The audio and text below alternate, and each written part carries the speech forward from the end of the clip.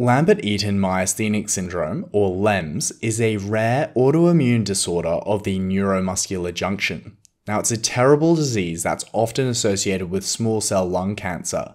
It presents with the classic triad of war features, including weakness of the muscles, autonomic dysfunction, and no reflexes.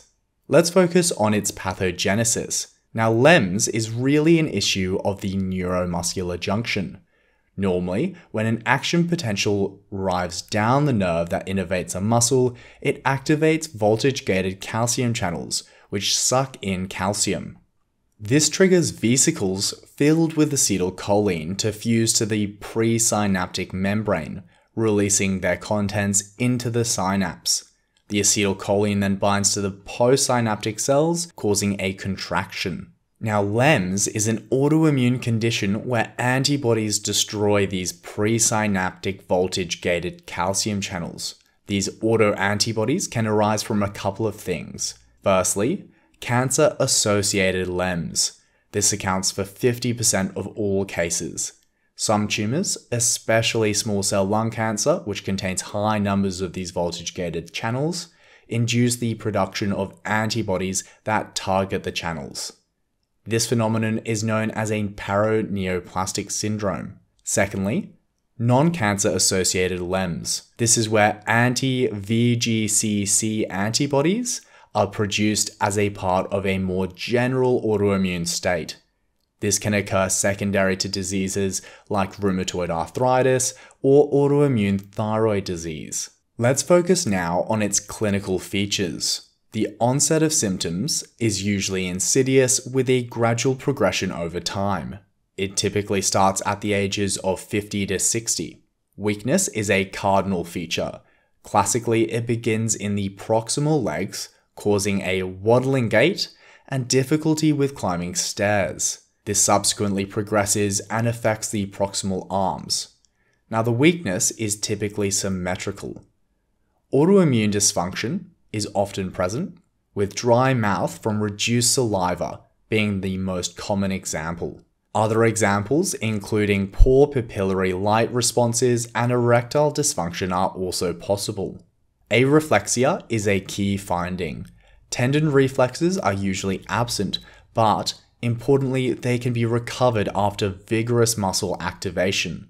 This is known as post-exercise facilitation. Now, differentials for this terrible disease can be remembered with BAM. This stands for botulism, amyotrophic lateral sclerosis, and myasthenia gravis. Moving on to how to investigate LEMS, consider three categories. Firstly, serological blood tests. You should look for autoantibodies specifically against the PQ-type voltage-gated calcium channels. These are reported in 95% of patients, although titers don't correlate with disease activity, and by itself, it's not diagnostic. Secondly, electrodiagnostic investigations.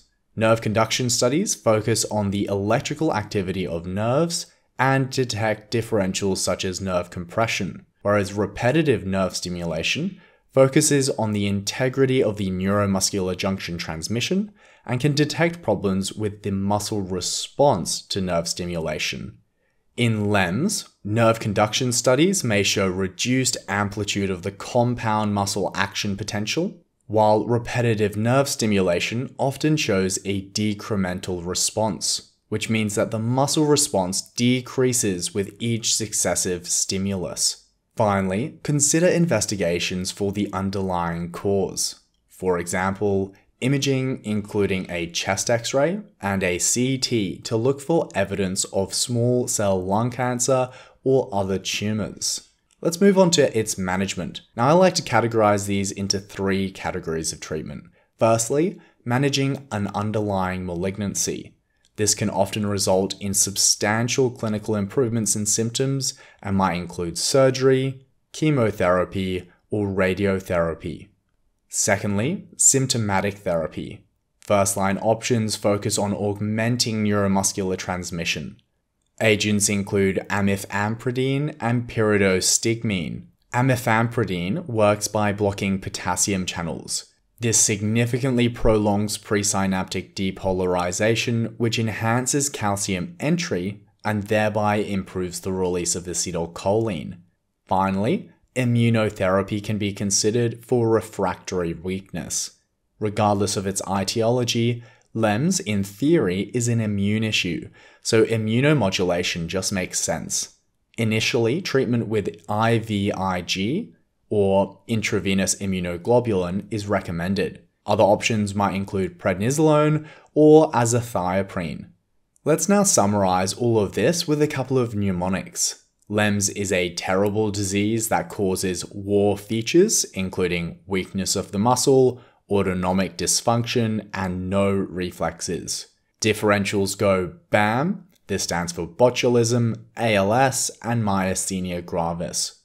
Finally, management can be remembered because the options are MANIC. This stands for manage the underlying etiology, usually the cancer. N is for neuromuscular junction augmentation with amiferoprine, IVIG, and C is for corticosteroids. If you like mnemonics, check out this playlist for the videos. All have really good ways to memorize stuff in medicine. Thanks for watching Townsend Teachings.